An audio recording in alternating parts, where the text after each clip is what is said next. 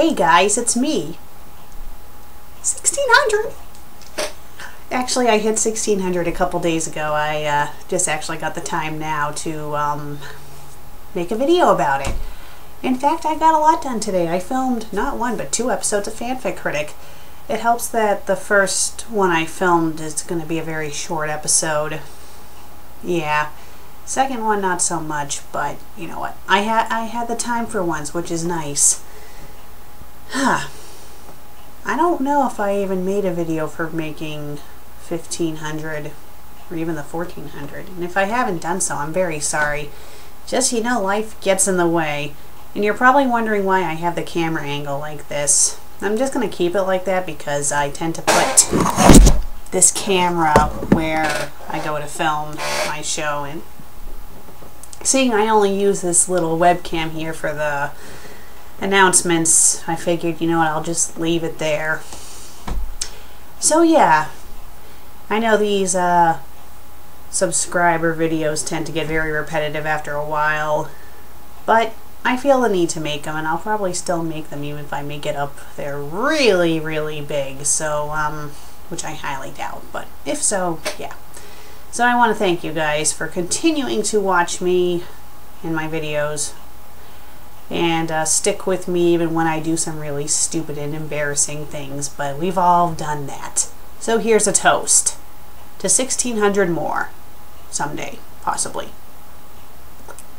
If I'm even around by that point. Not meaning I would die, but say if I decided to quit. Which probably won't be anytime soon, but you never know. So, yeah. I wanted to also explain to you guys about why the last few episodes of Fanfic Critic might have been a bit different. One, with the video quality. The video quality itself is probably a hell of a lot better than before. It's actually in HD, not just the opening title. The entire show is finally in HD. Well, except for the Reviewers Unknown thing. I think when I first got that file it was in HD, but I converted it to match my old videos.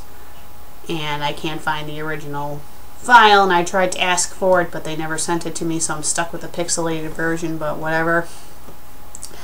The reason why the camera quality and stuff is a lot better and different is because I finally got a new video editing software, which is awesome. It just takes a while to make the video file once when it's done, but it's worth it in the end. Also, the editing's a little glitchy and stuff, but aside from that, it's pretty cool.